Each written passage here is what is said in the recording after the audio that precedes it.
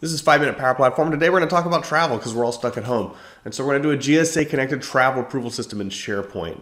Now I've got another video where I built a custom SharePoint form to manage this, but we didn't connect into GSA, but it was kind of an experiment using custom SharePoint forms. Today we're just going to use the out-of-the-box form, Power Automate Flow for some of the connective tissues, but to really pull live GSA per diem data. And so how it's going to work is someone's going to submit a request in a SharePoint list that we'll build. We're going to use this custom connector, which I'll show you how to import to retrieve per diem data from GSA. We'll update the record, we'll process an approval, and then we'll save the approval status. So pretty straightforward. Okay, we'll start by building a new list that will be where we keep our data. We'll call this travel approvals video. And then when we get the list, we get this title field. We'll just leave that for the description of the travel. And then we're going to add on a requester, and that's going to be a person type field. So this will be the requester. And then we'll add on an approver, and we're going to set that by looking up the approver. It's also a person, approver. And then we're going to add on a location. Now this location is going to be a location type field, which is to me a relatively new type of field. It's got all sorts of data tied to it, so it's useful to us. And then we're going to add on the start date. Of course, start date. We don't need the time. This all looks good. And the end date. And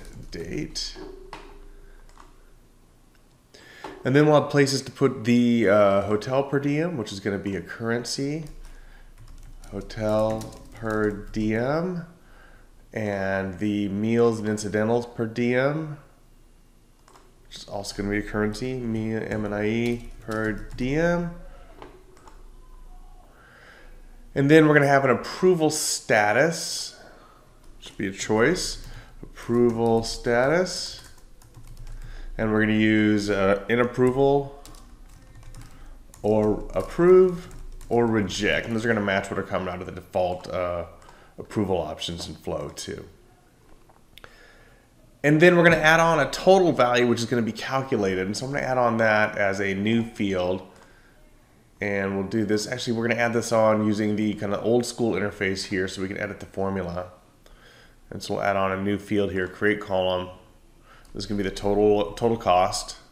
And this is also going to be a currency type. And so what we're going to do is we're going to use the formulas here, and we're going to take a date diff of the start and end. So date diff, and these are using just the SharePoint functions. And we're going to feed it the start date and the end date, and that should give us then the number of days, because we're going to say D. And then that will give us the number of days between those two. We're going to add one because when you're calculating per diems, if you have the same start and end date, you still get per diem, and those would give a date diff of 0. So then we're going to multiply this times the sum of the two different per diem values, the M&IE, oh, that didn't work, and then also the hotel per diem. And so this will automatically calculate the total value for us. So now we come back here to our list. We've got all the fields we need, although we don't need them all in the default view here. And so what we're going to do then is we're going to go in and change the form here. This is just the default SharePoint form. We're not going to use a Canvas form for this. So we'll edit the columns that are available on here, and we're going to take away the approver because that's going to be set automatically by the flow. And then also the per diem amounts, the approval status, and the total are all going to be calculated automatically. So that gives them really just filling in the basic. Who are you? What are you traveling for? What's the location, start date, and end date, and attachments. So we fill this out. We can say like, hey, this is a boondoggle requester. It's me. The location. The location's kind of cool. Like if we're going to the Space Needle, it'll actually give us. It uses Bing and looks up all these things, and so it'll give us all of the information associated with that. And then we can do a start date and an end date. And add attachments. So now we've got the basics of entering this. So now we're going to use the Flow backend to pull those GSA values based upon the travel dates, to look up the manager and all that. So before we get started on that, I'm going to come over here to GitHub, and we're going to download the connector icon. So we'll save this. And then also the Swagger file. We want the raw version of this. So let's just save this too. And then we're going to add this as a custom connector in this environment. So we'll come over here to Flow, Power Automate. We'll come into Custom Connectors. And we'll create a new custom connector. We're going to import an Open API file. So let's give this as a GSA per Diem. And then we'll import the file that we just downloaded. And we'll continue. We'll upload the image. And then we can just next through all of these. We'll test it. So let's create the connector up here on the top right. So it's going to ask for our API key. And here in the documentation here in GitHub, there's a link to where we need to go to get that. So if we come here, we see that it's going to take us to Open GSA API per Diem. And then we need to get an API key here. So I'll just put in Phil Topness, my email, and sign up. And then that's going to give us this key here. And then we're going to paste that in here and create connection. So now we'll be able to put in a year and test, and we can see we're going to get, and we'll see that we get the months and the values in here. So it worked. So now let's close out of this and let's create a new flow based upon it. So we're going to create an automated flow, and we'll call this per diem video. And we're going to do this when an item is created. So this is going to go off of our SharePoint site that we're just working in. This is here and travel approvals. Now the first thing we're going to do is we're going to look up the manager's name. And so we're going to use the Office 365 connector for that. Office 365 users, we're going to get manager, and first thing we're going to feed it then is the requester's email address. So requester email address. That'll look up the manager's name and email address and all that thing. The email is all we really need to process an approval. So now let's use our GSA per diem custom connector. We're going to get per diem rates by zip code and year. Zip code's pretty easy because when we enter a location in SharePoint, it gives us that. And so we'll do location, postal code. Now for the year, we're going to have to do a little bit of expression work here, because when we get a start date, so when we get our start date here, our start date is a full month, day, year. And so what we're going to do is we're going to do format, date, time, and we're going to just extract just the year out of it. And so we'll do Y, Y, Y, Y. And then that'll give us just the year value of that. And so that should be everything we need then to get the GSA per diem values out. So now it's good. The per diem values look like this. They're a list of months, as well as then the meals at the bottom. And so to get the list of months out, it's an array. January is going to be item 0, and so we need to get not only the month number, but we need to subtract 1 out of it. And so let's do that part first. So we'll use compose for that, and then we'll take compose, and we'll do we'll get the month number. Let's call this one month number. And here again, what we'll do is we'll do a format, date, time. And then we'll take the start date. But this time we'll do a capital MM, which will return the month number. Now, because we're going to subtract a value from it, we need to convert that from a number with the integer expression. And then we'll subtract from that 1 so that January becomes 0 and so on. And so that gives us our month number.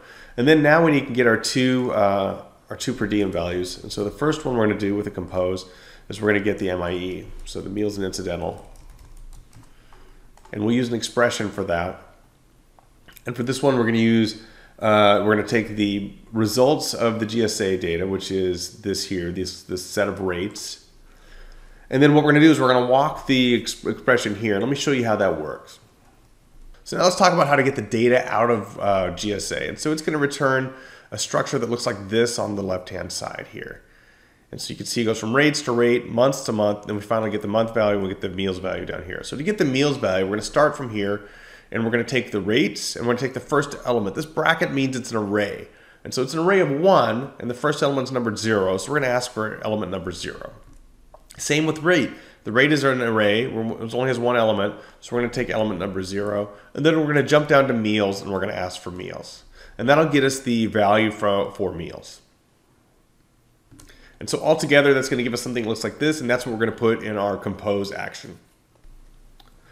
So as we did there, we're going to take the first element here, 0, and then rate, and then 0, and then meals. So that'll get us the value for meals. And then let's copy and paste this because we're going to do something very similar for the hotel value. We'll call this one hotel per diem. Except now let's make an edit on that one. Now for hotel, we're going to do something very similar to this, right? We're going to start with rates. We've got rate. We're going to take the 0th element out of each one of those. There's only one. We're going to take months, and then we're going to jump down to month. And month is an array that has multiple values, and we're going to populate the month number in there that we're going to calculate using compose separately. And then we're going to grab value, and that'll give us the value of the hotel. So we're going to put all of this in a compose as well, and it's going to look like this. And instead of meals at the end here now, what we're going to take is we're going to take that array of months, and then we're going to take, we see we had month, and then which month do we want? We want the month that corresponds to the month number that we set, and then each one of those was labeled value as we saw. So that'll get us the hotel value, and then we just need to update that back so that we can get our calculation in SharePoint working. So we'll do another update item. And here again, we're going to take our site here, communication, travel approvals. For the ID that we're going to update here, there's really only one. So we'll take the ID from SharePoint. We need to update the title too, so we'll just update the title that came from the original record. Title. And then what we want to do is we want to update the hotel per diem with the value that we calculated from our expression, hotel per diem, the MIE with the one from that expression, and also the approver with the boss's name that we got from the Office 365 connector here. So this is the boss's user principal name. So those will all go back into SharePoint, and at this point we're ready now to process an approval. So let's use approvals, and let's start and wait for an approval. We'll just do a very basic one, a first to respond, approve, reject. And so for the title, we'll just put new travel request from, and we'll put the requester's name. So this is the requester display name. And then we're going to assign it to the approver's email. There it was, approver email. And then for the details, we'll say total cost without airfare. And then we've got the total because now SharePoint has calculated that for us. And so we'll take the total. And then SharePoint gives us a nice link. And so we'll do a link to the item. And then we'll say click for details. And then when we get the approval back, all we really want to do is capture the approve reject value from the outcome. So let's copy update items so we don't need to set all those, and let's paste that back in. And let's update the outcome here. So really the things we care about, we've got the list name, the ID, the title. We're not going to re-update the approver name or the hotel. We've already done those once. All we care about is the meals and incidental approval. And that's going to be the outcome here. So now let's test this by entering a new item. So I'm going to put this in test mode.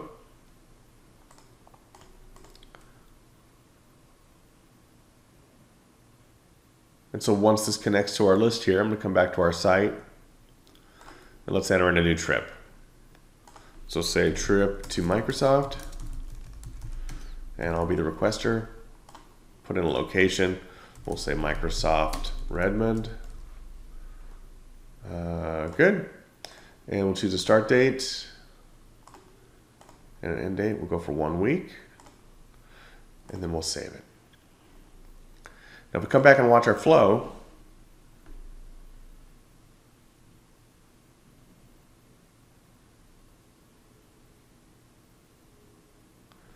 oh, it already ran. So we got the item, we looked up our manager, looks good.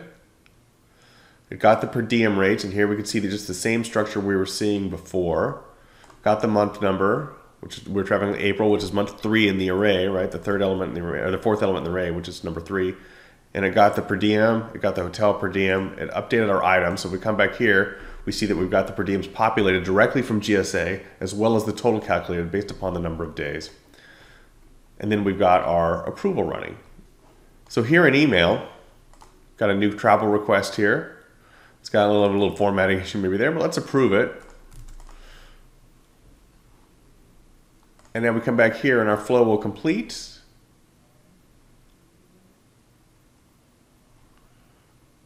And if we come back here, we see that when we refresh this, it goes from in approval to approved.